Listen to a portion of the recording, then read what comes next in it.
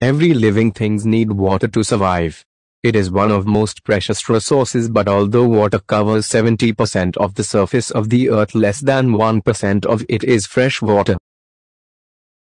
In search of fresh water, we have decided to convert seawater into fresh water. That involves a process of reverse osmosis.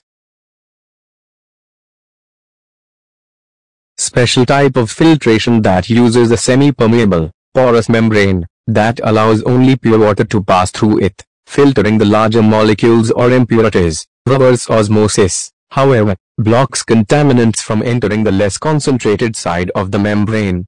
For example, when pressure is applied to a volume of salt water during reverse osmosis, the salt is left behind and only clean water flows through. A reverse osmosis system is one of the most extensive methods of filtration. It removes 98% of dissolved solids, which makes it healthier to drink.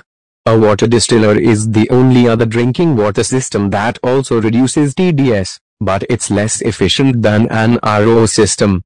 Harmful dissolved contaminants reduced, sodium reduced, bad tastes and odors reduced, more environmentally friendly than bottled water, easy to install and maintain, fits under the kitchen sink.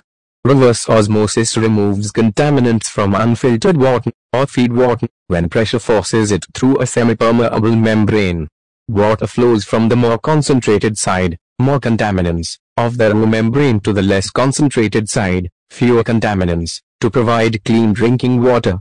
The fresh water produced is called the permeate. The concentrated water left over is called the waste or brine.